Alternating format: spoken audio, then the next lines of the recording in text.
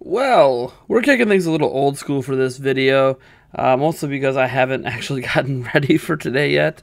Definitely not camera ready. But the interesting thing about not being camera ready is as I was sitting there figuring out what I'm going to wear today and, I don't know, getting my kids off on the bus and stuff, well, some news dropped that I didn't really expect to see so soon. Nintendo is handing out leaflets out at stores in Hong Kong. And the leaflets are advertising things like the Nintendo Switch Online service, Tetris 99, all of that stuff. Pretty standard fare.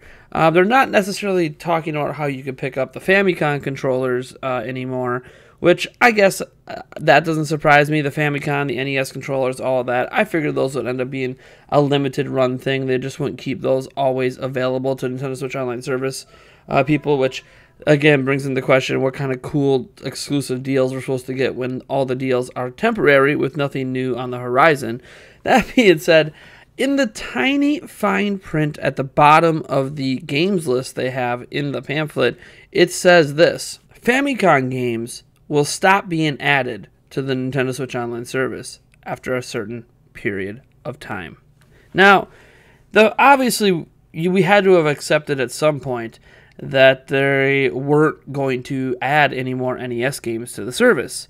This is a given. There's only a finite amount of NES games they have rights to, only a finite amount of third-party companies that want to offer the rights for their games to be on the service, and obviously they weren't going to be able to just add NES games forever. Now, if you actually look at the giant list of games Nintendo published on the NES over the 5, 6, 7 years that they were making games for it, you'll notice that Nintendo is nowhere near close to completing just their own library of NES games on the platform, let alone third-party library of NES games on the platform. So, arguably, Nintendo has years and years and years of NES games they could keep adding to the platform, especially if they insist on only adding 2 to 3 new games to the platform per month, which is a very minuscule amount of games in comparison to the total library available on NES, and it's a minuscule amount of games compared to how many NES games they used to add to the library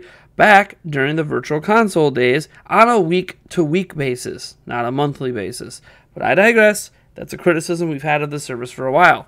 We also know, or at least presume, we have to presume at this point, that Super Nintendo games are going to be coming to the Nintendo Switch Online service eventually. We all know about the data mining that showed off what might be the launch games or something for it that we found inside the NES Online app. But that being said, nothing's actually been announced. And it's interesting that we are, what are we now, 5 months, 6 months into this online service, and we still don't really know when we're getting more than NES. But now we know that NES is eventually going to come to an end. Isn't that interesting? That before we're even aware of what else is going to be added to the online service, to their Virtual Console replacement, they're already talking about it coming to an end. I don't know what the people at Nintendo are thinking. Obviously, you could argue this is not news because we could just subconsciously know that they weren't going to add NES games forever. But to basically, in fine print in a pamphlet, this is the only mention of it, by the way. It does not say this on their official websites. It does not say this in any emails they have sent out about the online service. This is the only place it's ever been mentioned, are in these pamphlets that Nintendo handed to retailers in Hong Kong.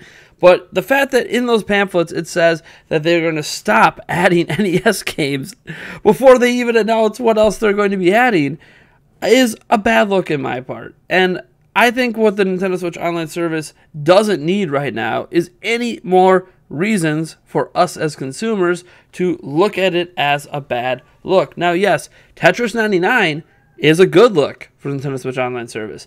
It was a free game. It's exclusive to the service. I know I might not be the happiest that it's exclusive to the service, but bottom line is it's a free game that you need the service for. And you could argue that could justify at least one purchase of the Nintendo Switch Online service. Plus, obviously, we know Twitch Prime / Amazon Prime is partnered right now with Nintendo and offering a full year of the Nintendo Switch Online service for free. So basically, you can play Tetris 99 for free for the next year. But still, this is baffling. A lot of us really care about Virtual Console. Now, I've gone on record saying that I'm not a big proponent of these retro games. I think it's really neat to kind of dip back into my childhood once in a blue moon, but my general interest level in playing at least NES games in particular is pretty low. I grew up on these games. I played the heck out of them. I don't really have a strong desire to play them again.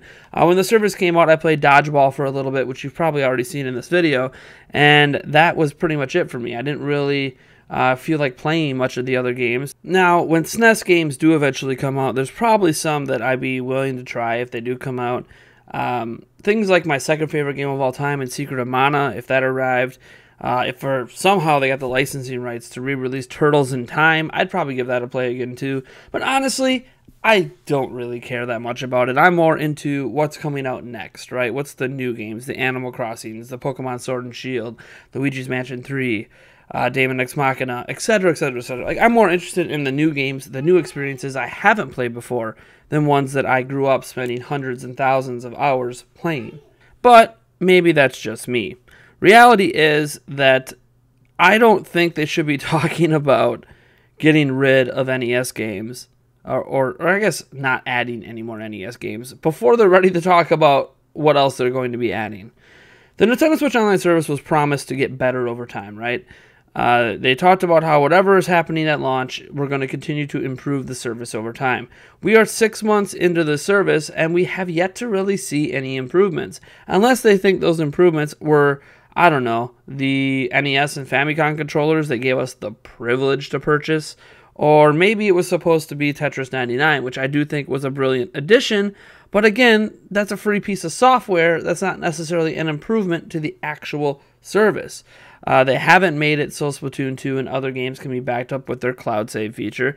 They haven't made it where there's dedicated servers for most of Nintendo's online games. They haven't shown any notable improvements to the Nintendo Switch Online app, which they are the ones that want to push that as a companion to your games that also has voice chat, and yet they haven't really improved that either. It's weird because it's like Nintendo launched this service and then they're just not doing anything with it. And now the one thing they do, which is add NES games, granted at a snail's pace, to the service, they're already talking about that coming to an end.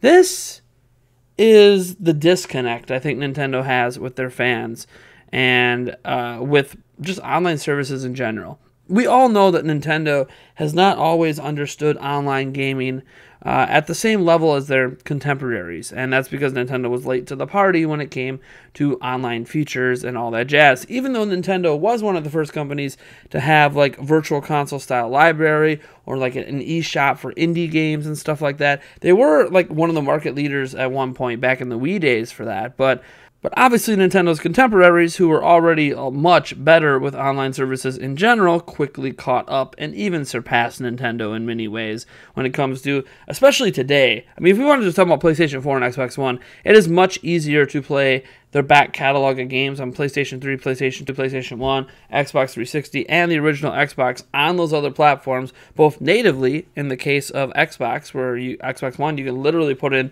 an OG Xbox disc and play that game on Xbox One, to just having them available through different services and different packages. Whereas Nintendo offers a service that has a very limited selection in 2019, and now they're talking about not releasing any more of that selection at some point in the future. Now, obviously, when you talk about after a certain period of time, that certain period of time could be 5 years from now. It could be 6 years. It could be 10 years. But if it's so far off, why even mention it now? Because it's so far off, you're not really falsely advertising, because this is a advertisement, a 2019 pamphlet. Like, why even talk about it if you're not going to end it this year? So, again, I'm not saying Nintendo's going to stop adding NES games anytime soon, but it's very clear that they know they're not going to add them forever, and now they're telling people that before they're willing to tell us what else they're going to add. I love the Nintendo Switch. I know I feel like every time I'm this critical of something Nintendo is doing that I need to remind everyone of that, because I know a lot of people run to the comments and they start, tapping away that I'm a hater and I'm too critical and this. Like, I love the Switch, man. Oh my gosh, I think I've been talking positively about the Switch for quite some time. I think the only time I've even mentioned criticisms is when we talked about the potential for the Switch Pro the other day. Like, okay, like maybe the Switch Pro is this, X, Y, and Z because these are the flaws that exist with the current Switch and have been there since day one. Like, but besides that, I've been mostly talking about how there's an amazing library of games coming, how the Nintendo Directs have been really, really good. The Nindy Showcase was really damn good. You know, Cadence of Hyrule and Link's Awakening and all this crazy stuff is happening that is just got my mind just like all in a tizzy for the rest of this year. We're going to E3 this year as a company because we believe in what Nintendo is doing and we want to be there to go hands-on with these games and try to bring our experiences to you guys, our opinions, our impressions, our gameplay, and everything we can because there's just so much going on with Switch that is massively in the positive. But on the other side of the coin, we have to remember that Nintendo is still so far behind in what an online service should be. Because remember, most people, most consumers of video games don't actually enjoy having to pay for online services to play games online. When it comes to the bare premise of give us money to play a game you paid for online, a lot of console owners just accept it because that's the way it is, but it doesn't mean that we actually like it. And PC gamers often laugh at us for just accepting paywalls basically to use our own internet for peer-to-peer gaming, right? Like it's kind of mind-boggling when you think about the fact that we're just paying to use our own internet connection with these peer-to-peer games. We're not even paying to use Nintendo servers. We're paying to use our own internet connection. And I admit it is a mind-boggling thing that's just consoles just keep getting away with.